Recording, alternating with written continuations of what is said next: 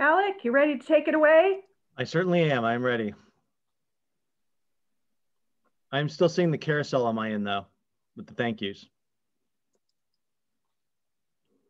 But I will get going. Thank you for joining us today for AAF Omaha's Professional Development Program AdConnect, Reaching Out. We've invited a diverse panel today and have planned topics to discuss.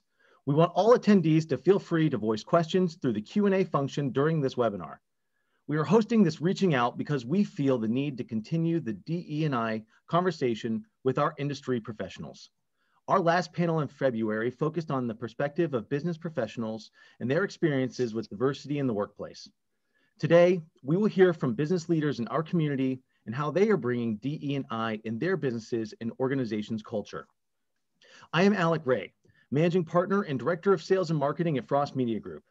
I serve on the AAF Omaha Board of Directors and co-chair the membership committee with Paula Stinson, owner of Paula Presents.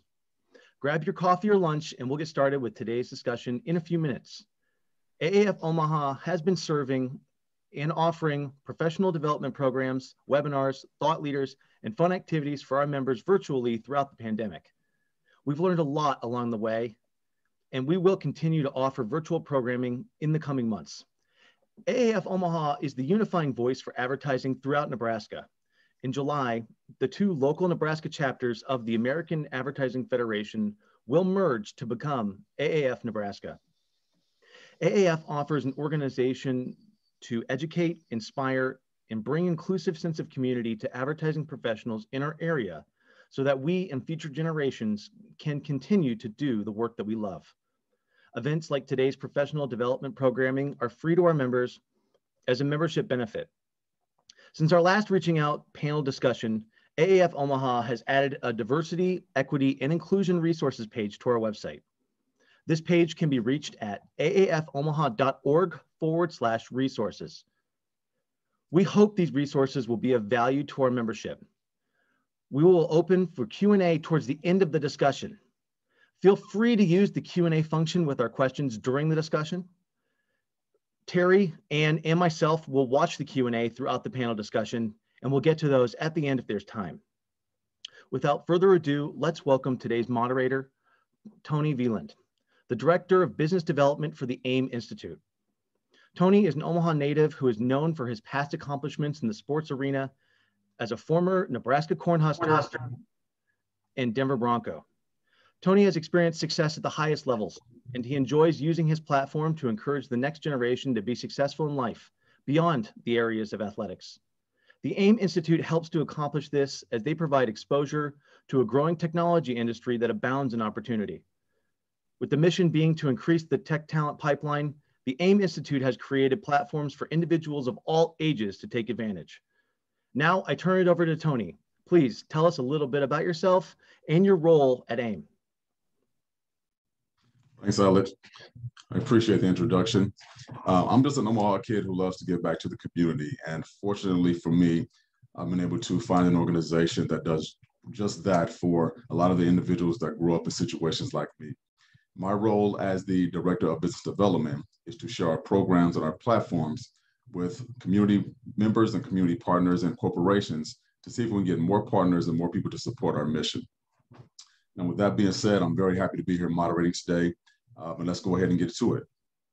So advertising creates direct connections between consumers and brands. And as we all know, is a critical component of marketing.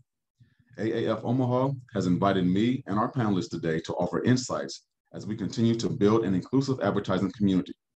Our panel will share their points of view and insights on ensuring diversity of age, ethnicity, gender, language, and ability, and accessibility. And we'll touch on authenticity in image choices and avoiding stereotypes and bias in marketing and advertising. When the word diversity is brought up, what's the first thing that comes to mind? Race, gender, probably religion.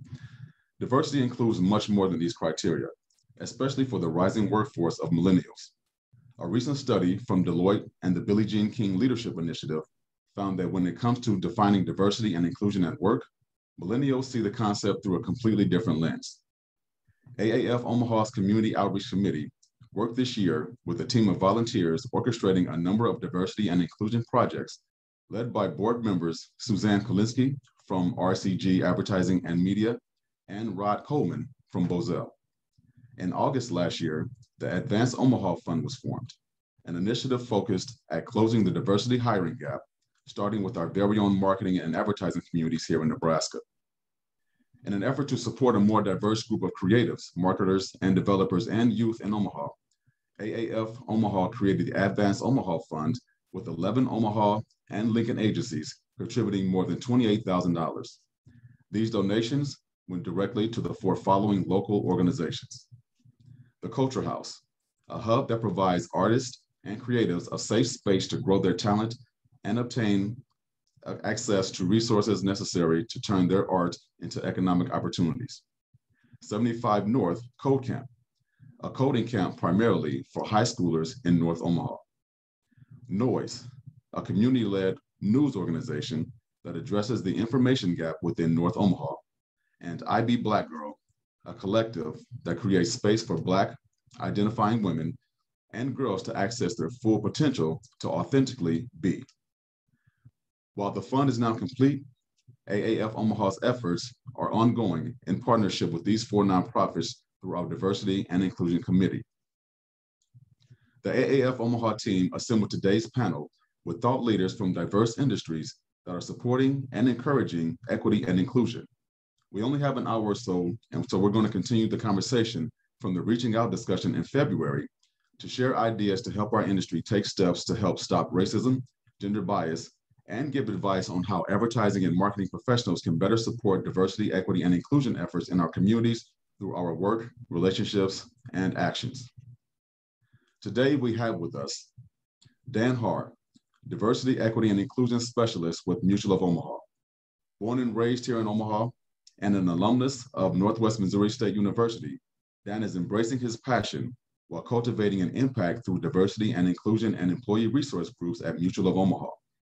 His responsibilities include supporting the overall D&I strategy, analytics, and marketing, while governing all 9 of the employee resource groups' operations and activities at Mutual of Omaha.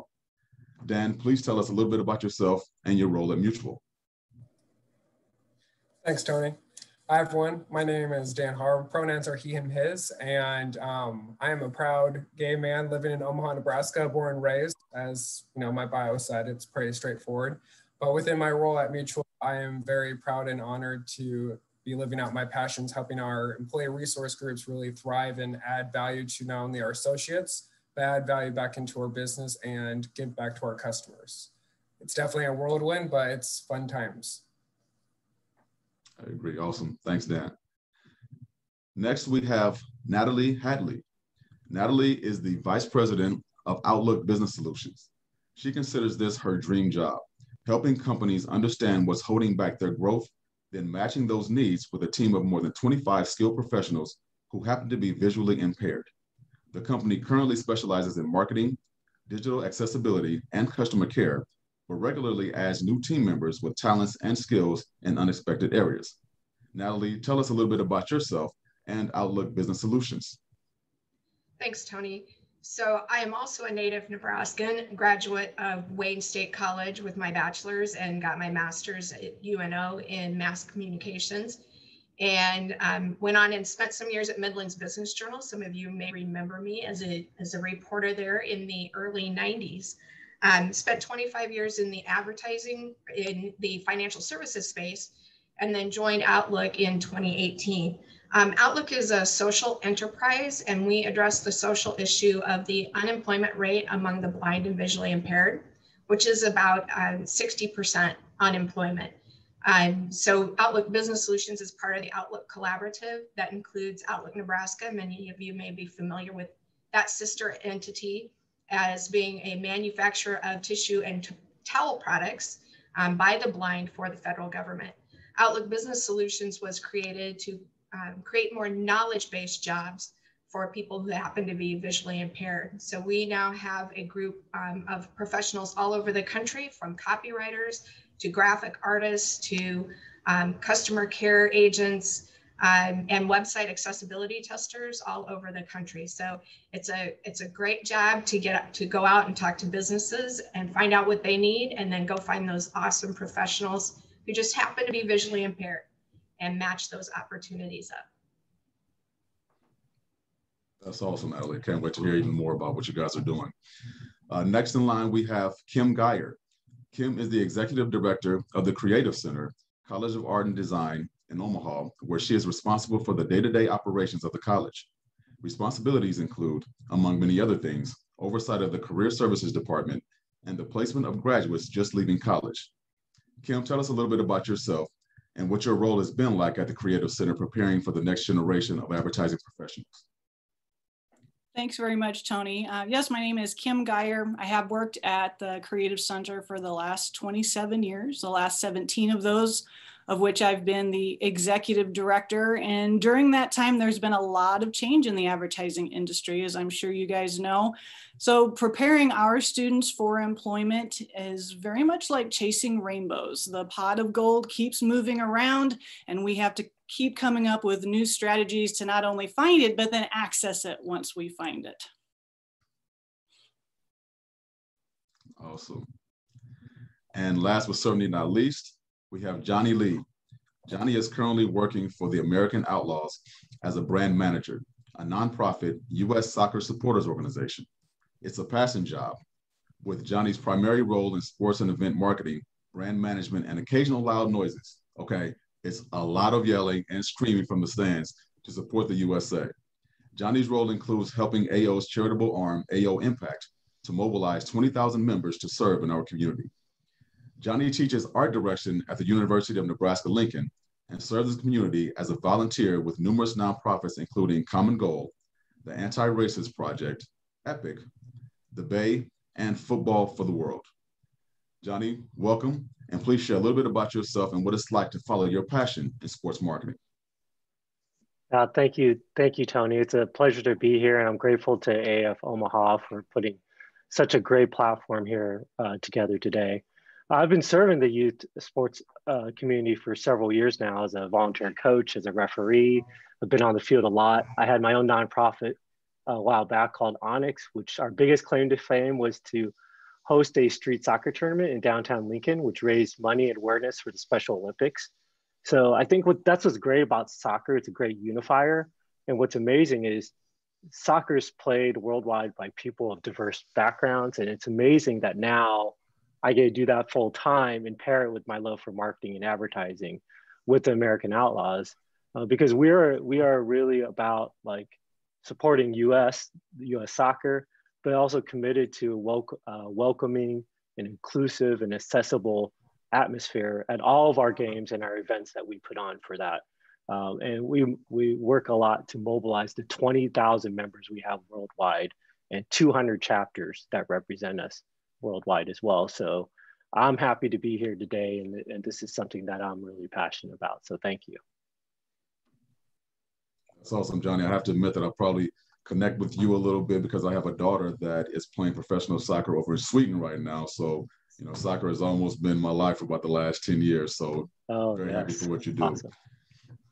Well, again, we're so thankful for our panelists to be here, and let's get started on some of these questions. I think there's going to be a very exciting segment. So embracing diversity means redefining it with the organization and perceiving it as an essential element to innovation.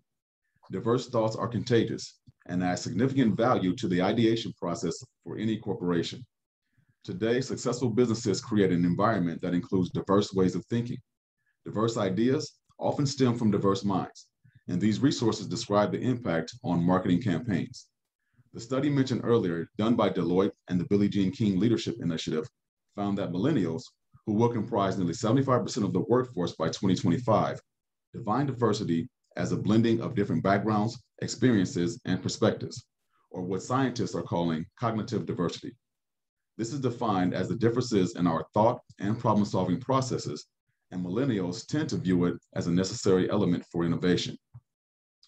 Dan, share with us why cultivating a culture so that everyone brings their best selves to work is not only the right thing to do, but also better for business. Sure thing. Actually, I think you all kind of answered it right there in your nice little description, is bringing those different perspectives and the diversity of thought into the room as well to the table, and expanding that table and actually adding more seats and bringing that collective mindset is engaging more innovation to occur. With that being said, with only the input of many different perspectives in a business is able to actually forge and broaden not only to their world, not only to their associates and colleagues and coworkers, but essentially their customers.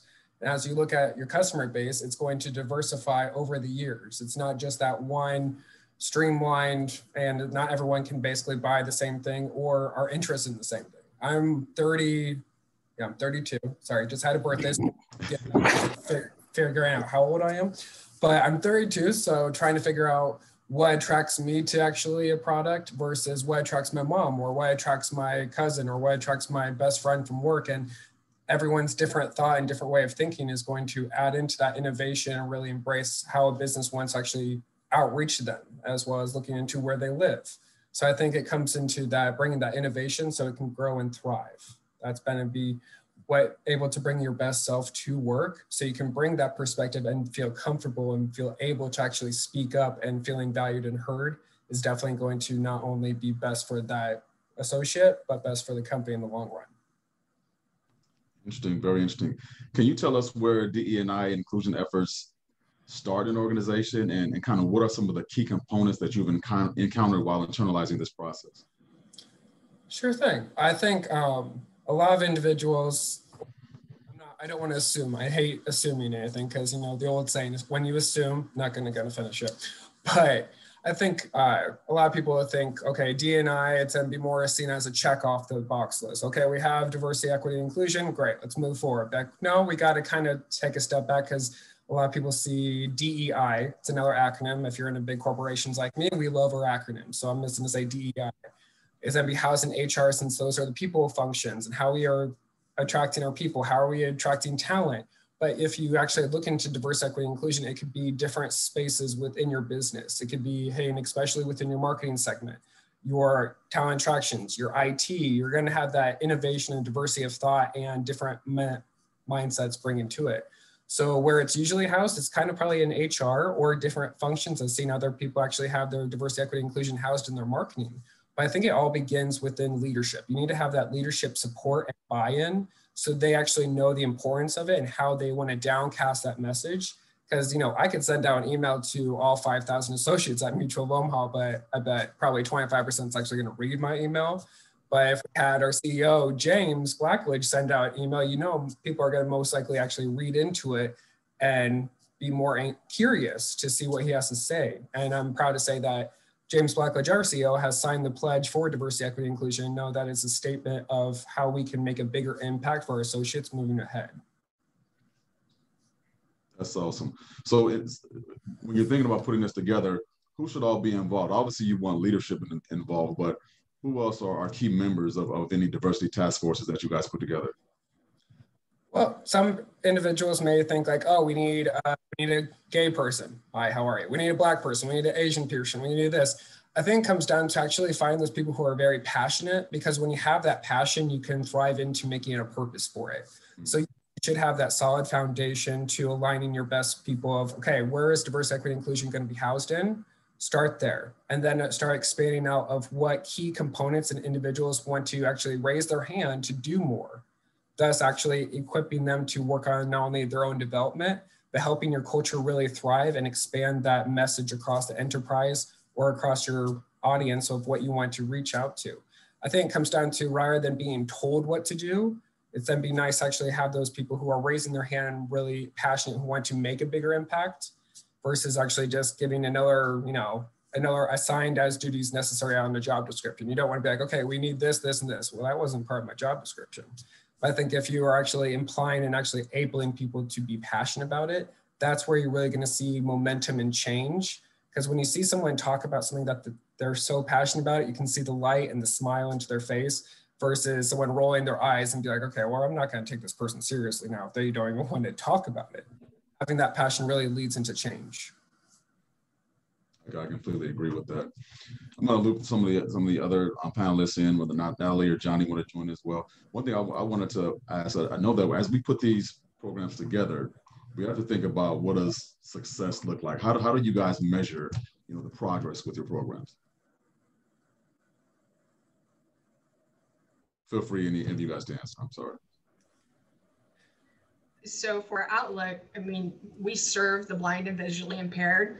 So that diversity, equity, and inclusion is baked in really from the mission forward. So it's never been an afterthought for us. I think Dan made a really good point about avoiding the tokenism. And I love the be the change you want to see in the world. So those of us who are passionate about this need to take that leadership position and need to make sure that we're bringing all aspects of diversity, equity, and inclusion to the organization and not just the one that we identify with. So for me, I have a son who's 25 who has intellectual and developmental disabilities. So disability was really close to my heart and part of the reason that I joined Outlook. But we can't look at our diversity, our DEI programs as just being about disability, right? We have to look at it from the other perspectives of gender, of race, of age, and of sexual orientation. So I think sometimes it's easy, like Dan referred to, as let's find a gay person, let's find a Black person, let's find an Asian person. We got to have a woman. And do we have anybody that's in a wheelchair? And that's really not what it's about. It's about finding the people who are passionate and bring that into the culture. Great answer, and I agree with that as well. And it kind of reminds me of the question that I talked about earlier. What do you think about when, you say diversity? Because I'll be honest, I do think about, race. I do think about gender, but there are a lot of times where disabled individuals are kind of an afterthought. And so we really need to kind of broaden our minds and our scopes to really include those individuals as well. So I'm really happy to hear what you guys are doing there. Okay, so let's go to the next question. In an educational setting, can you tell us about the teaching opportunities students are receiving in the classroom about inclusive marketing and diversity in advertising? On the business level, DE&I programs and culture start at the top in the C-suite. In your opinion, are students coming out of higher education institutions with the knowledge to bring more diversity to the industry they will soon be part of? This question is for Kim. Thanks, Tony. I think the fact that we're, even talking about diversity is a huge stride. 20 years ago, you'd have a student working on an assignment and they want to allude to anything LGBTQ, and the teacher's like, "Are you sure you want to be that controversial?" Right? And now today it's like, wow, that's great diversity. Let's make sure to get that in there. So we've made great strides in that respect. And the fact that the conversation is being accepted in the classroom is the first start, because then students have a better chance and a better willingness to bring it up once they are in a business environment. Having said that, that confidence can disappear really, really quickly if they go to work in an environment which is not open and accepting. And so that's where there's this transition. It's very easy to live in our own little bubble. Years ago, I attended a meeting for the Business Ethics Alliance, and the topic was on business dress. What's required? Is that appropriate? Should we wear a suit to work every day? That kind of thing. And there were banks there, and the guy from Jimmy John's was one of the panelists, and I was struck by how many companies still require formal dress, because I live in my own little bubble. I work at the Creative Center, which we don't care if our students have purple hair, they're covered in tattoos and piercings. We don't care. As long as you can do the work, that's what we care about. But that little bubble, that's what it is. And so the students in that bubble have to adjust to that as well, so that when they get out into the working environment, into the industry, there are still companies that require women to wear pantyhose to work every day. And you need to know that going in. And that's part of, yes, it's part of what research you need to do as you're looking for a job, but it also can come as quite a shock when you've been living in an environment that is completely accepting of who you are, how you dress, what you look like, and it doesn't matter. And now all of a sudden I have to think about it. I have to think about, do I have to cover my tattoos? Where are my tattoos? How many piercings do I have in my ears or in my nose or in my eyebrows? That all becomes critical. And that's, I think, where that adjustment comes into play. So starting in the classroom is great. And I think we've made huge strides in that regard. Speaking from the Creative Center's point of view, but it is just a start. We can do as much as we can do, but then once we, free our little birds into the air and they go off and they go into work in the industry, a lot of them get really discouraged and they get really disappointed. And part of it's because, they're dealing with their own imposter syndrome. They're dealing with their own nervousness, and they're low man on the totem pole. So they don't want to make a lot of noise. They don't want to cause a lot of ripples. And I think that lends itself to the companies really needing to encourage these kinds of discussions daily, regularly, and not just during diversity training, but on a regular basis so that people feel comfortable all the time bringing up topics that are close to their heart. No, that's a very excellent point. And as you say that, within your work, do you see businesses become more accepting of the individuals, even though there's differences now, or do you see it still kind of staying a little bit more traditional?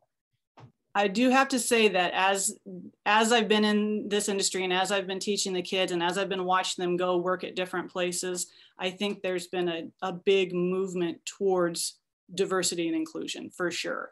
Okay. There's still the old holdouts. There's still those companies that think that their client base is not going to be accepting of certain kinds of diversity. And so they're going to hold out as long as they possibly can, and they're still out there. But a lot of the younger companies that are coming up, I really see not just that they are more diverse. We've been diverse forever, just people don't talk about it. So it's the fact that they're talking about it, that they put it on their website, that they want to put pictures of everybody that works in the office, or that they want to talk about what they do or who they are or what they're passionate about. That does nothing to do with the job that they do. And that's helpful because that builds the culture of the company and helps people looking for a job try to match that culture with something that's going to match their personality. That's awesome. So when you're actually looking for opportunities for some of the students that you're trying to place, are these young professionals, are they concerned about the DE&I programs? I mean, are they just thinking about the almighty dollar? Or are they just like, hey, companies got to get with the times. They got to be thinking about these types of stuff. Are those cultures, are those values important to the young individuals that you're actually working with? Right. Well, first, let me say that job hunting is a slog.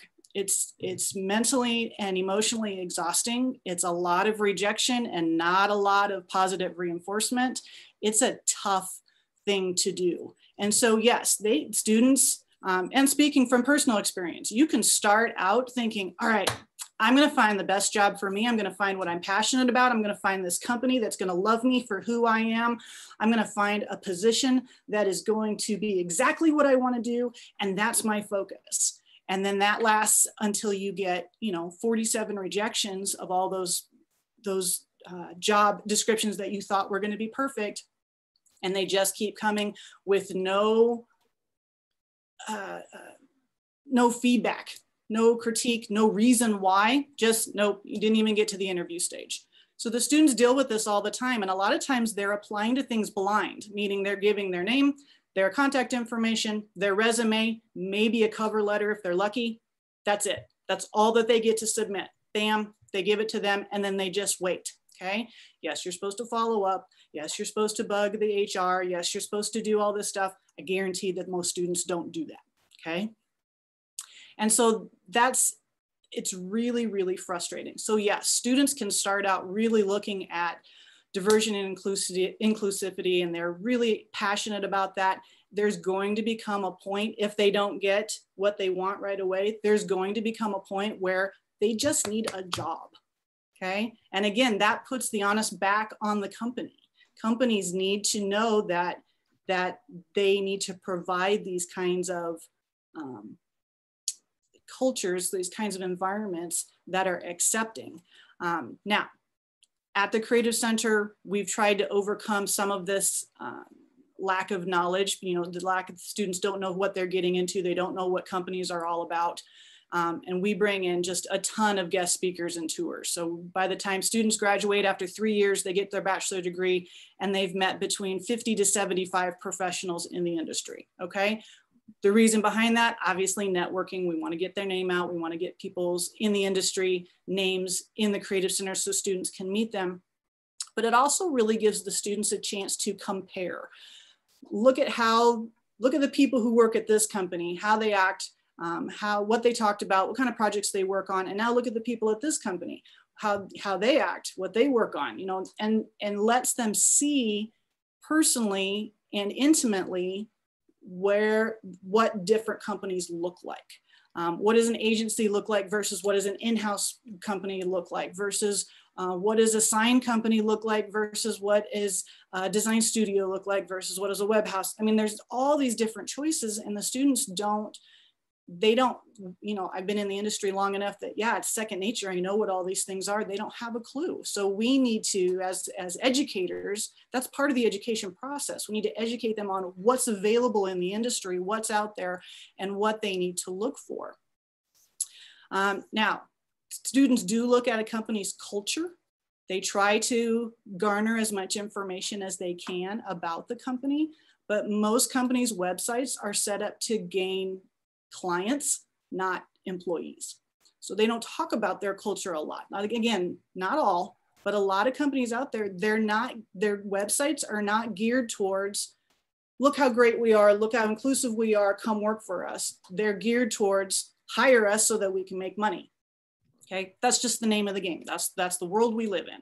So it's very difficult for students to figure out where they want to go and what kind of culture that company has unless they're very explicit about it, which every once in a while you'll come up against a website and that company's all over it. They know that they want to hire maybe a younger generation of students, that they have the information out there that those people are looking for. They've done their research. They know who their target market is, right?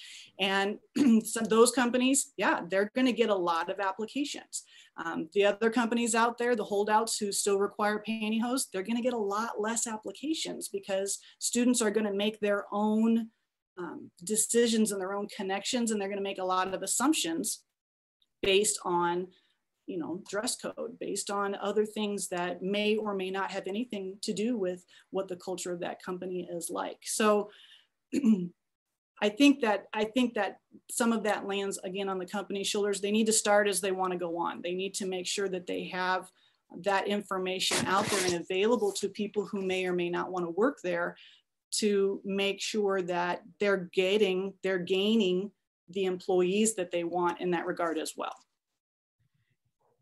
Awesome. That's such great information, because I know there's a lot of kids out there that they're really just looking for, unfortunately, just the pay, you know, not thinking about the culture and thinking about how that's going to allow them to be either successful or unsuccessful because they won't be happy in their job. So thank you for sharing that information. Next, we're gonna pose this question to Natalie. Outlook Business Solutions is a business growth agency based in Omaha, specializing in marketing, customer care, and digital accessibility. Their team includes a network of more than 30 talented professionals, most of whom happen to be visually impaired. OBS is part of the Outlook family of companies, focused on providing earning and enrichment opportunities to people with vision impairment. Natalie, Outlook's facility, was designed specifically for people with visual impairment. What types of adaptations has Outlook made that other companies might adopt to create a more inclusive workspace? Thanks, Tony. You know, disability is so often the overlooked part of the DE&I conversation. You don't see it as much. I saw a statistic the other day that of all the articles being written about DE&I, only 3% mention disability as part of that conversation. And ironically, disability is actually the minority group that, like it or not, any of us could end up joining at any time. So only 15% of people with disabilities were born that way. And of the 20-year-olds out there today going through Kim's programs and selecting their employers, 1 in 4 are going to end up disabled before they reach retirement age. So it's really an important part of the conversation, but it's so often overlooked. So Outlook has a facility on 72nd and F where we've been for about, I think, 15 years. It's the old Crown Cork and Seal building for those who know Omaha well. And in 2017, we underwent a pretty significant remodel of our office and visitor space. We do have the manufacturing plant in this location. And so some of the things that have been adapted out in that environment for people with visual disabilities are alerts and notifications and things that come from all this large equipment. So some of the equipment is dangerous. We have huge saws that cut up your roll of toilet paper. You know, we don't wind them all up in little bitty pieces like that. So it's important that all the safety controls, whereas for a sighted person, you might have a green light that turns red, or you might have something that flashes to indicate that there's a danger or that something has malfunctioned with the equipment. Our equipment has been modified to actually give an audio alert. So there is a little snippet of voice recording, and the machine is programmed that instead of just flashing the lights, it also needs to play this audio clip that says, you know, area C is jammed, you know, remove the jam, or whatever the case may be. But looking in the other spaces besides the actual heavy equipment manufacturing space, we did things like high contrast flooring.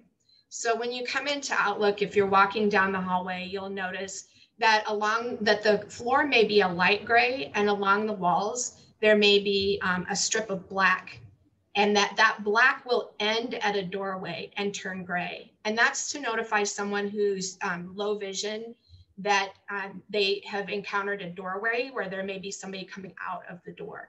We also have textured floors for people using canes, so that when they reach a doorway or an intersection of hallways, the texture of the flooring changes to give them an alert that, again, there may be cross traffic in that particular spot. Our vending machines are kind of one of the fun things to show to visitors. So all of our vending machines and our microwaves talk.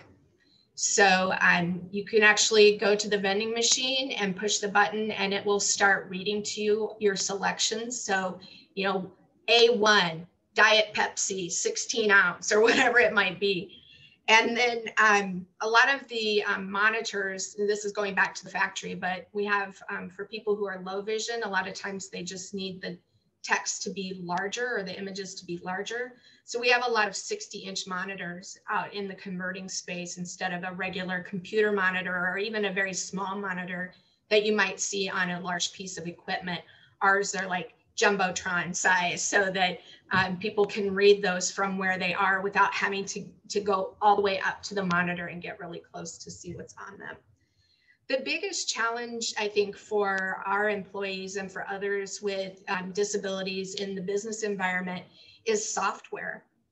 And as a marketing agency and a marketing professional, which is where all my background is, you take for granted things like being able to use a marketing automation software, being able to use an email software, being able to use a survey software, CRM system, all those tools that we as able-bodied folks take for granted in a work environment can be a huge challenge for someone with a disability, particularly a visual disability, where they're reliant on technology like screen reader software. So that's a big challenge even for Outlook Business Solutions itself. Is 2 out of our 4 full-time folks are completely blind. And every time I go find a tool and I'm like, oh, you guys, this is such an awesome tool. This is going to make the email better. And we can see the open rates and we can see exactly who interacted with what, aren't accessible because they're all built. The user interface is very, very visual, very graphic. So that's been the biggest challenge for us in the business space. Adaptations like changing the flooring and those kind of things are pretty easy. I'll just, one more that I'll throw out there, and I'll actually throw a vendor name out there. If you're doing Zoom meetings and you want to make that printed content accessible for people who are print disabled, you can actually, there's a bot called Scribe for Meetings And you can sign up for an account, and then you invite the bot to your Zoom meeting, and anything that is shared on the screen, it will actually convert into an accessible format for your attendees who are visually impaired or print, what we call print disabled, right? Print doesn't work for them. So there are tools that are coming on the market that are the adaptive part for the person with the disability. The challenge is that the things those adaptive systems need to connect to aren't keeping up when it comes to accessibility. Well, you guys are doing quite a bit. I mean, that's awesome. I have to admit, the only experience that I've really seen where people have made some type of adjustments is to have, someone, some type of either coach or supervisor come help an individual as they're trying to onboard them, but they don't do a lot of changes, to the actual work environment and workspace. So what you guys yeah, are doing, and I mean, imagine as a professional in our own rights that to proofread the copy for a new ad, we had to have somebody come read it to us, character by character, and each punctuation mark. We would find that very demeaning and humiliating. And so I think when companies with all their good intentions think, oh, well, she can't read that, so we'll just bring somebody in to read it to her. Or they can't hear what the president is talking about in his speech, so we're going to give them a print copy of the script. They have good intentions, but they don't realize that that's actually ableism, and it's not letting that person with a disability be independent and self-sufficient in their work environment. Such a great point. Such a great point. Again, you guys are doing awesome, amazing things. In the essence of the time, we want to try to get on to the next question. So I'm going to go on to Johnny. Johnny is a brand manager and a former agency leader working with regional and national brands. Please share your perspective as a sports marketing professional. How are you defining and communicating with audiences as individuals, including people of all ages, genders, and ethnic backgrounds?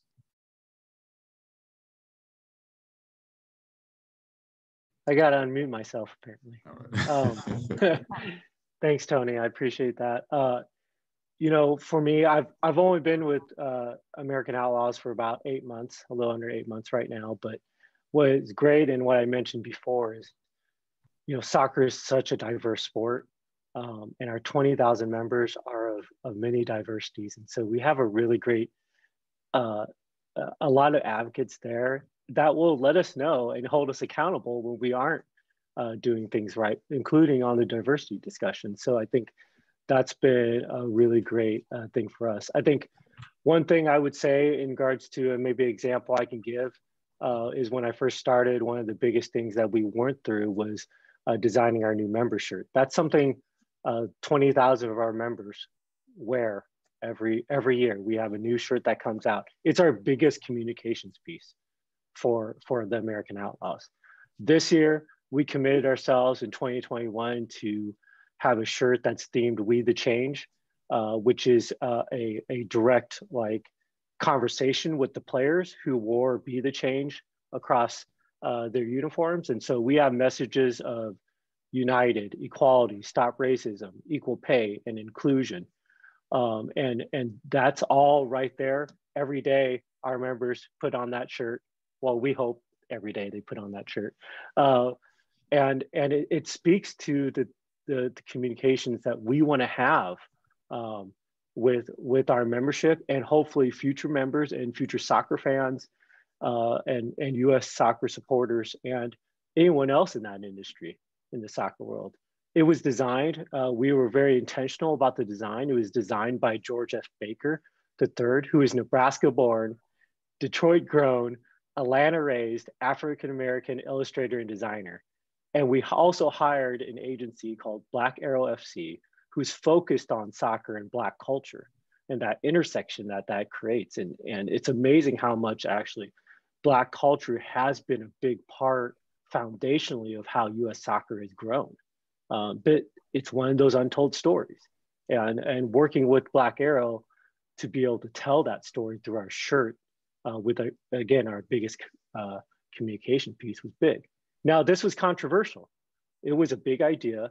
We knew it would alienate some of our members, and we were fine with that because we had our leadership behind it, even though we were attacked as becoming a political organization. And our leadership and our staff and our members believed that it was not political. It's human. We're standing up for humans. So I guess the way we are defining that and communicating that with our audience is that we're all in. Our leadership's all in. We're ignoring the naysayers, and we're saying we are the change. We want to be part of it.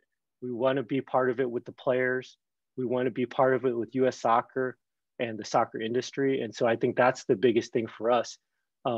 We know that we owe this to our members who are going to hold us accountable to be diverse in what we do and how we communicate and how our events are and things like that. So hopefully that kind of answers your question, Tony, on that.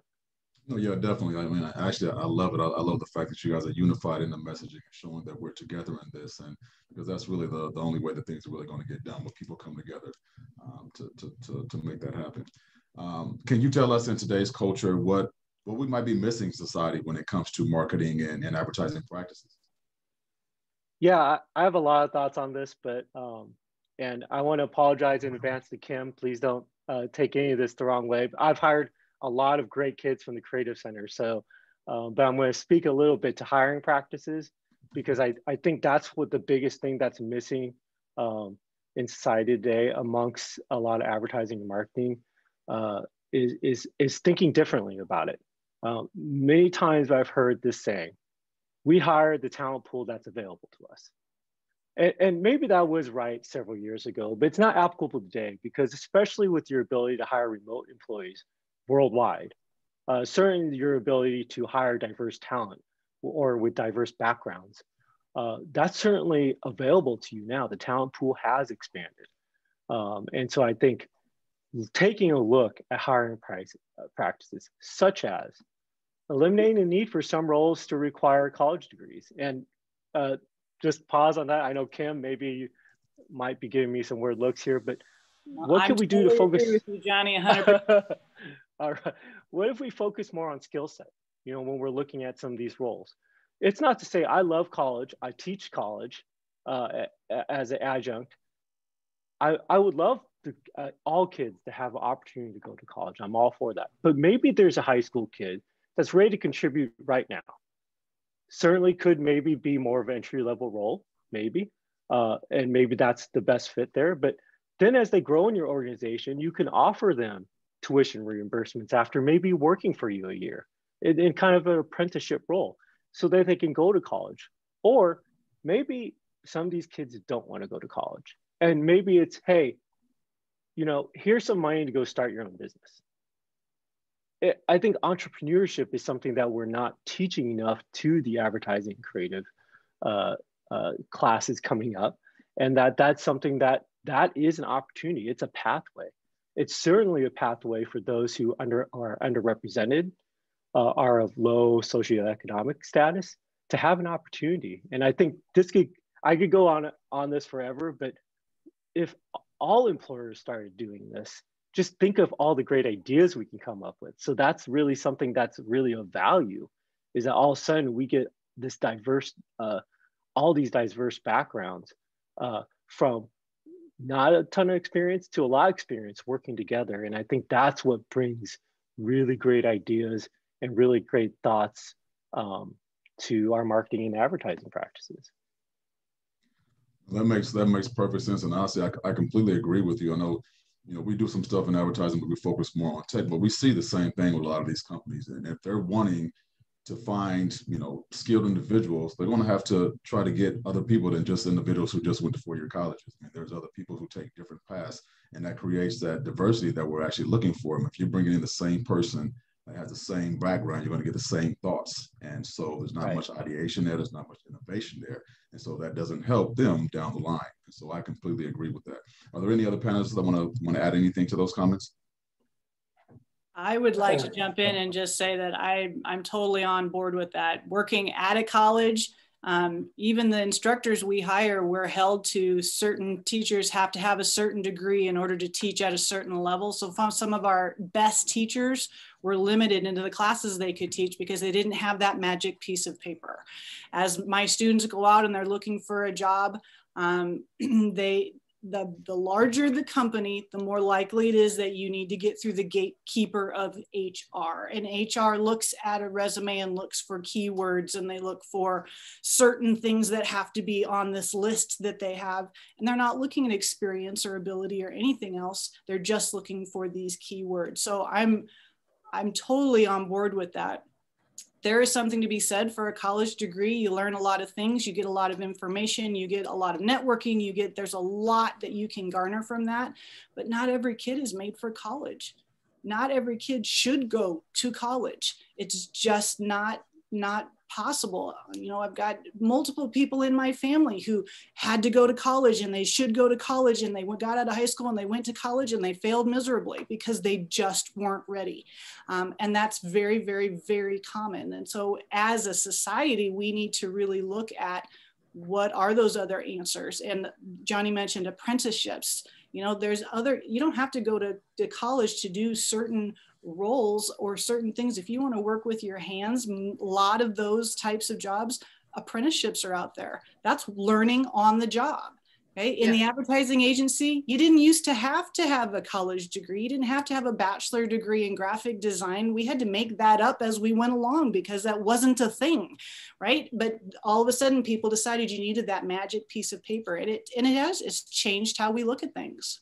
Yeah, I think for us, the entrepreneurship part of what Johnny said is really important. Outlook Business Solutions started out as a call center with a very traditional idea of butts in seats, right? Sitting on the phone, dialing numbers. And when we shifted focus and went more towards a marketing agency approach, part of the whole idea was that there were disabled workers, blind, knowledge-based professionals with a lot of talent out there that, one, couldn't relocate, or two, transportation was prohibitive for them to get to a location.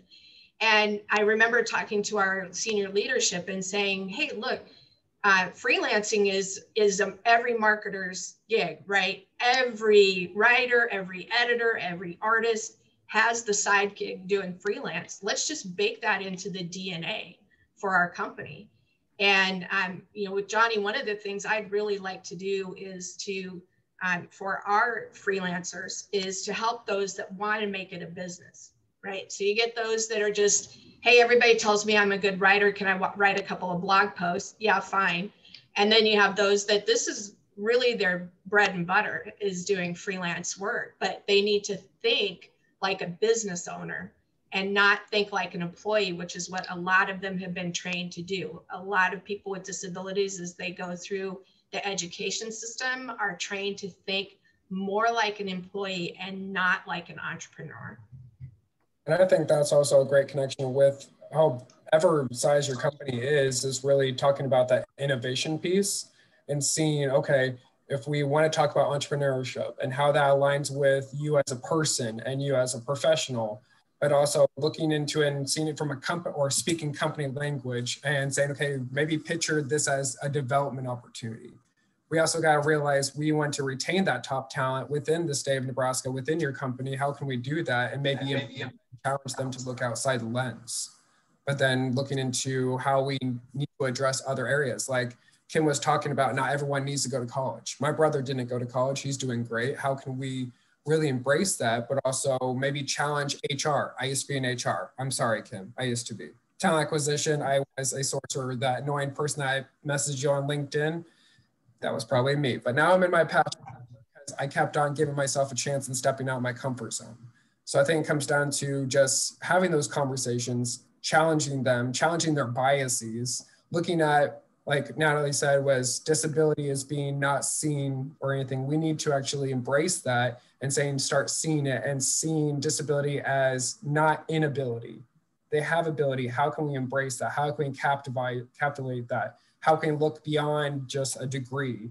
So we have actually eliminated degree, must have bachelor degrees for a lot of our positions because we need to look into that, and trying to challenge the hiring managers and the recruiters to say, what if this college individual applied for this position. Let's see if we can actually at least get them on the phone and ask them why they applied. So we have that better understanding to deep dive bigger into their resume. And trust me, my resume ain't pretty, but I can talk. Let's have a conversation. How can I actually embrace your company culture?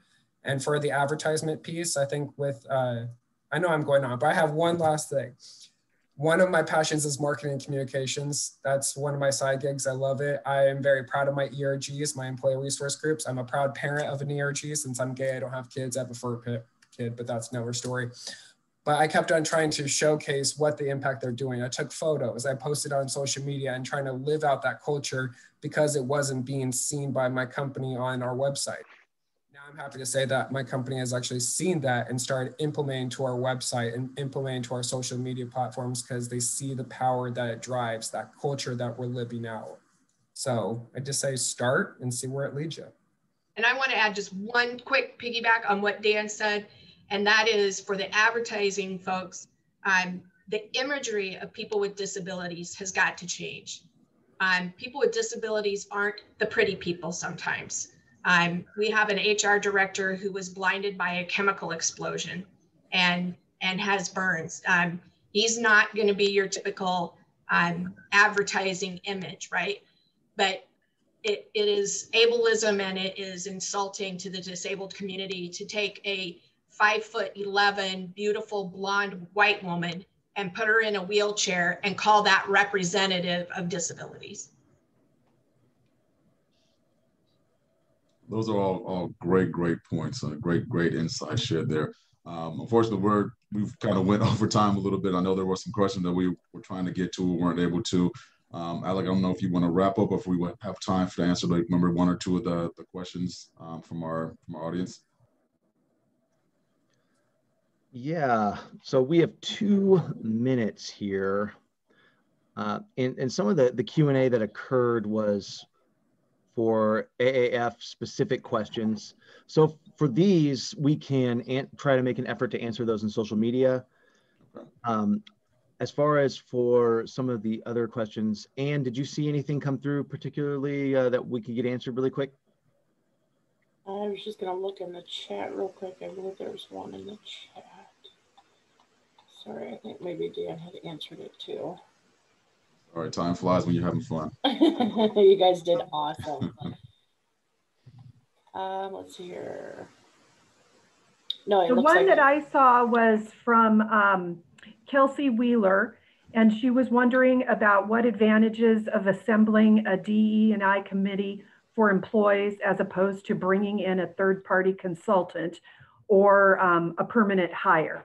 If anyone wanted to speak in that direction and take just a couple of minutes, take just a minute there. Well, I did respond into the chat, so if she wants to read that, to be mindful. Great. That's fine. So hopefully Kelsey. I did scan Dan's response and certainly agree with that. I think bringing in a third-party consultant or someone else is valuable, especially if an organization isn't educated on it, can bring a different perspective. It certainly is helpful, but also recognizing too, who do you have on your staff that's really shown that they've been really committed to that? What are they doing in the community? Have they been bringing up the questions over and over? I think, making sure that that group of committee members isn't just like, oh, let's get all the diverse people we have and put together. Let's make sure that they really have shown that they care about not only the company, but also about bringing diversity and achieving a goal.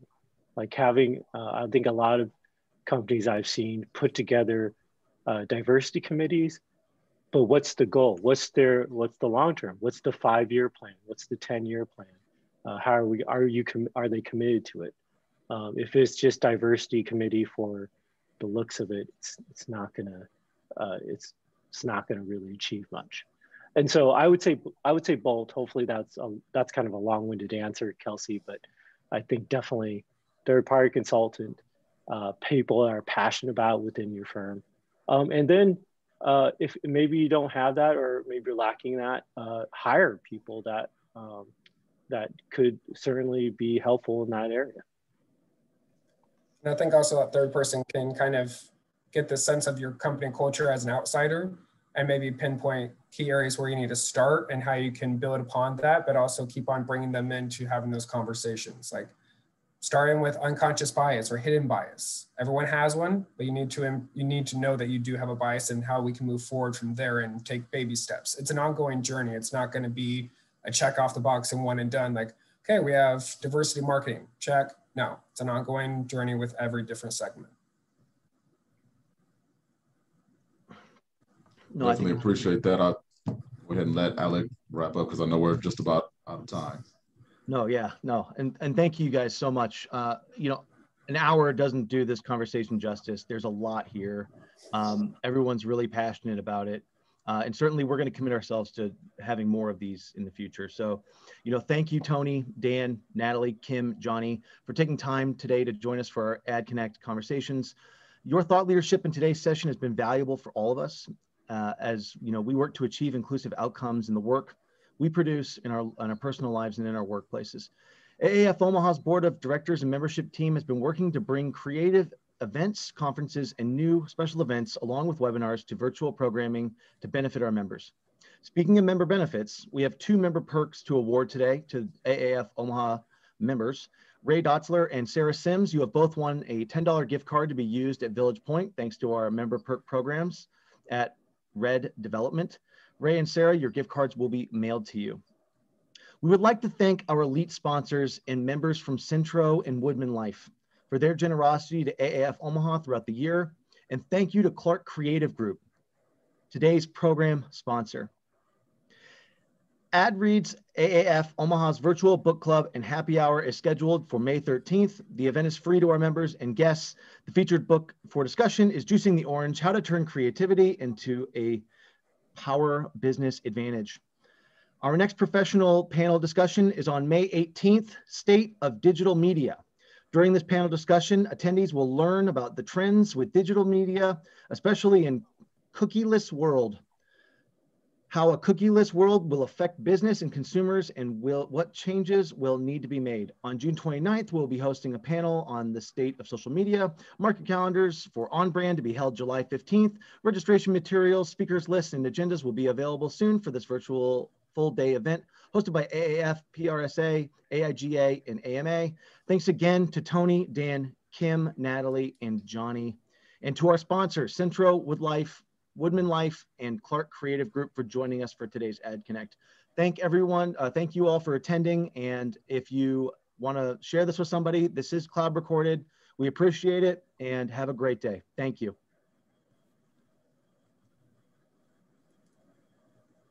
We're going to have everyone stick around for just a minute. We'll get a quick picture. Excellent work, guys. You guys did awesome. That was so informative.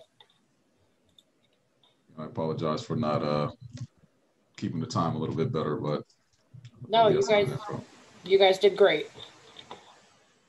It's hard to like put a time, you know, when there's just good conversation.